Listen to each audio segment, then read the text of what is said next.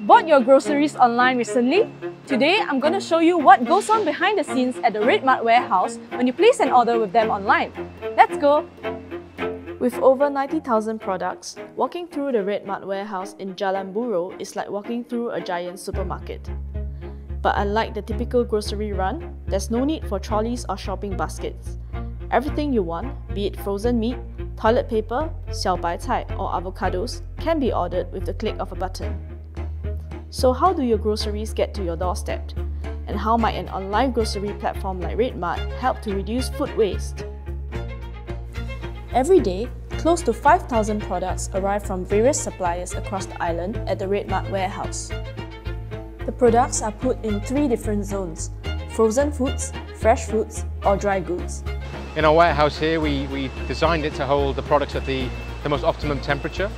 So considering perishables, we have different temperature regimes for our fruit, our vegetables and our meat. That enables us to hold at just the right quality, the right temperature to maintain the quality through the life cycle.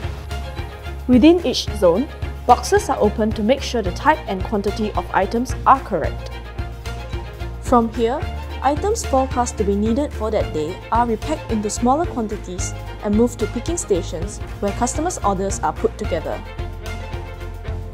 Other items which might be needed over the following few days are placed in their respective storage areas. We've got 9 years worth of data for our customer patterns, their preferences, the seasonality of particular products or particular categories across the course of the year.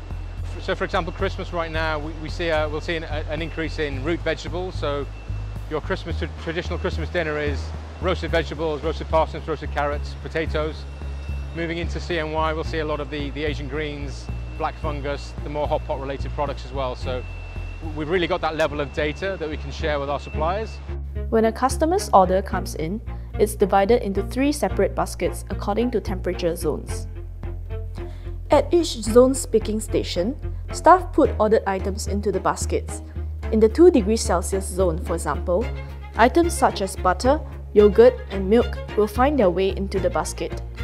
So our produce here in the warehouse is only touched by one person, and that's the person that picks your order. If you consider that in a store environment, you could have a number of people picking up your products, picking, choosing, squeezing and putting it back. So that enables us to make sure that there's no wastage on the shelf.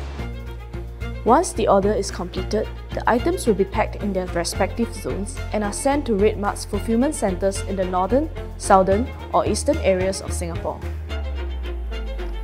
There, frozen foods, fresh foods and dry goods ordered by each customer will be compiled and delivered to their designated doorstep that same day. We don't have refrigerated trucks in Singapore, so we've developed a technology here to keep the products at the right temperature using a combination of thermal insulation and ice plates. That allows us to deliver our fresh products and our frozen products to the doorstep without any wastage. So on our website we will promise a customer the number of days that you can expect to hold that product at home, in your fridge or on your countertop. Obviously, unlike a typical supermarket, customers can't pick up produce in person. In this case, quality checks are conducted in the warehouse. For example, berries-wise, we'll look at it from the colour as well as if there's rotten and mouldy issues. So from appearance-wise, this actually looks okay. And for like other items such as like avocado where there's different stages of ripening, right, we actually have like a colour chart. So from this colour chart, right, we are supposed to receive it at green. So this will ensure that it will ripen only at our customer's place. Other than like all these type of visual checks, we also have like analytical test. And yeah, same as strawberries, we'll also do a bricks test because for berries, we are also concerned whether the fresh produce are sweet or not. Bricks test is actually measured using a refractometer. It helps us to understand the sugar level.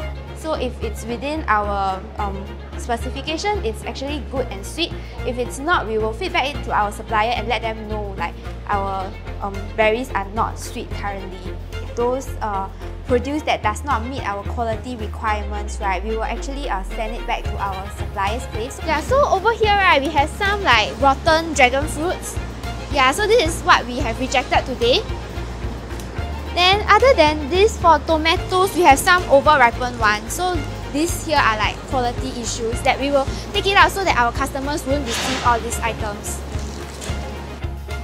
To reduce food waste, Red Mart works with social enterprise Agri Food to resell produce that, while edible, might not look aesthetically pleasing.